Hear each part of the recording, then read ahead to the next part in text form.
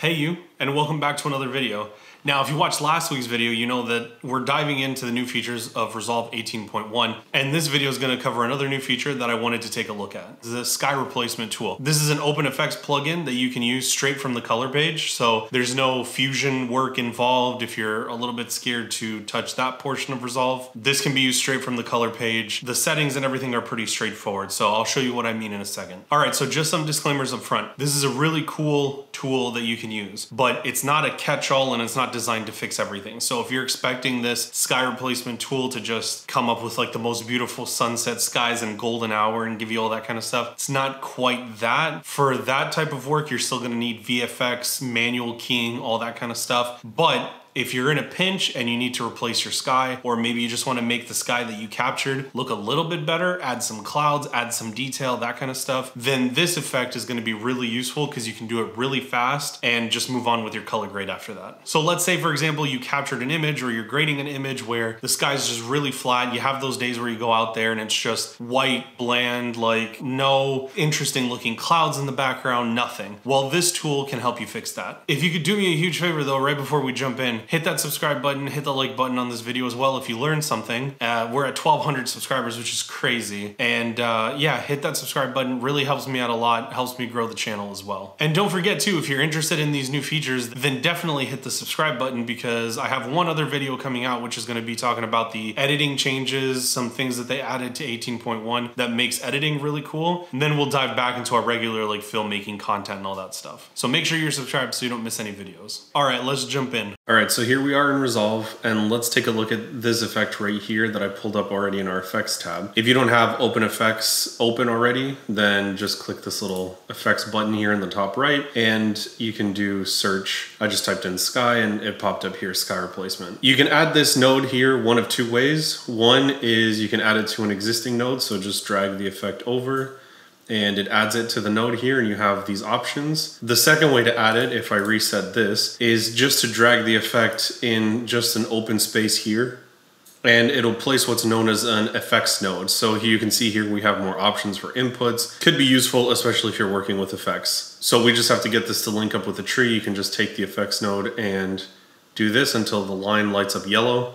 And then when you drop it, it feeds the RGB output to the effects node and then out to the output. Now here on the right side, we get the same options that we just had a second ago when we added it to an existing node already. And as you can see here on the left, let's say I want to do the sky replacement on this clip that I have here. Obviously, nothing is happening even though we have our effects node already dropped into the node tree. Why is that? Well, we're gonna have to define what is sky for the sky replacement tool. So that's why I have this node here, which is blank. I'm gonna take a look at it by doing it with the magic mask tool. I think that that's the easiest one for this clip. So just make sure that you're on object here, object mask, and then make sure that this dropper with the plus sign is selected here. I'm just gonna do Shift H first so that it shows us what we're actually selecting with the magic mask. And then I'm just gonna do one swipe here, get out of this mode for a second, another swipe here, and then one more over here.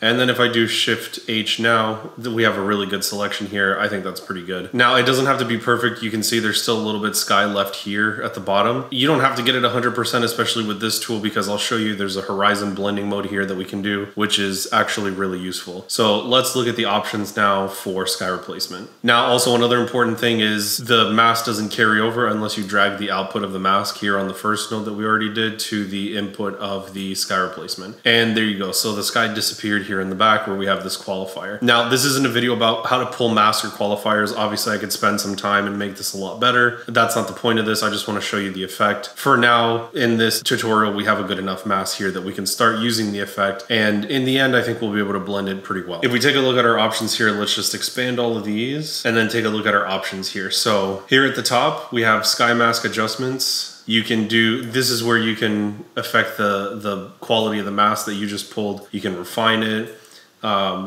play with the black level and the white level here, and then preview the mask. It shows you what it does to the actual mask as well, just highlighting the mask area.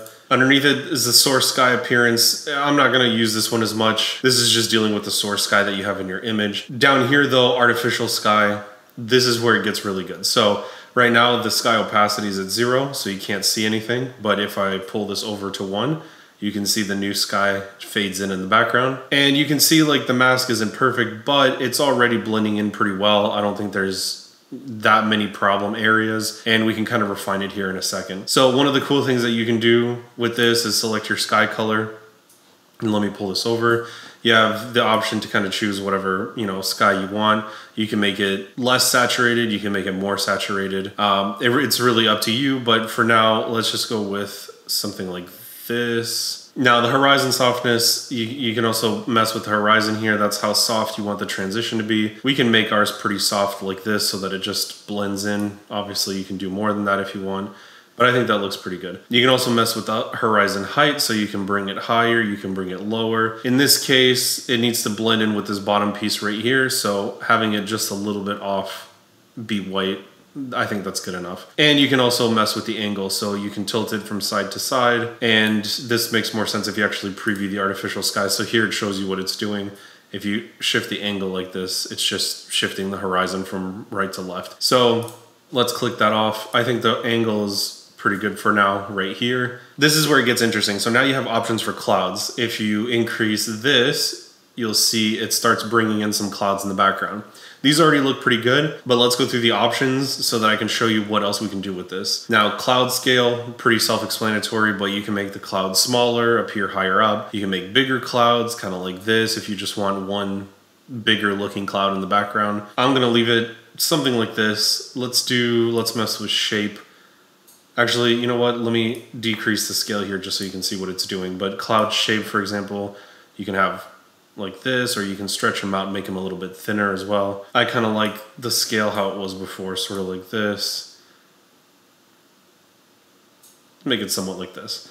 All right, and then cloud tilt. This is really cool because you can make it seem like the clouds keep going back towards the horizon line here. And you can also affect the cloud detail, so you can have them be kind of more rough in shape or smooth them out and make them softer. I like it somewhere in the middle. If it falls somewhere like this, I think it looks good. Cloud fill, that's how many clouds you want in the background. You can kind of have it be more sparse or put more in. I think leaving it somewhere like that is good. Cloud contrast, once again, this is just more options for clouds here. Cloud time, now you can keyframe this as well, and if there's movement or if you want a little bit of movement in the background, you can do cloud time here. I'm just gonna reset it and not mess with that for now, but just know that it's an option here and you can just go ahead and keyframe it. This next set of options is also pretty cool. You can choose to have a hotspot. So if you wanna create like an artificial sun, you can also choose the color. The default is this kind of yellowish orange hotspot color, and you can go ahead and shift the position. So let's say I want the sun to be just kind of out of frame here, and there we go. So now we have a little artificial sun. I'm not gonna keep it on, but just know that the option's there. It kind of also provides like a little halo and stuff too, so pretty cool,